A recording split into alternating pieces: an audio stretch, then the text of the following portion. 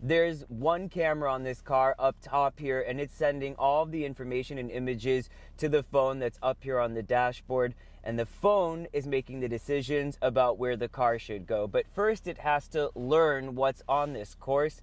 So we're going to take off, starting object recognition.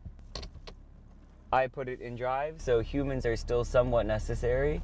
I'm in gear, object detection activated, initializing. Your car is ready. Are you? Press drive and enjoy the ride. Oh God, I never know what I'm getting into with these self-driving cars.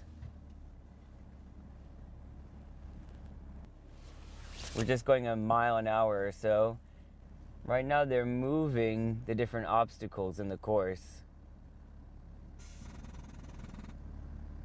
The car just stopped. So we did the first round where the camera and the phone got a sense of this obstacle course.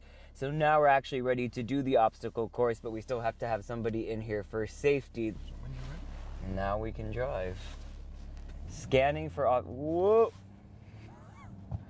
Ooh, it took off quickly.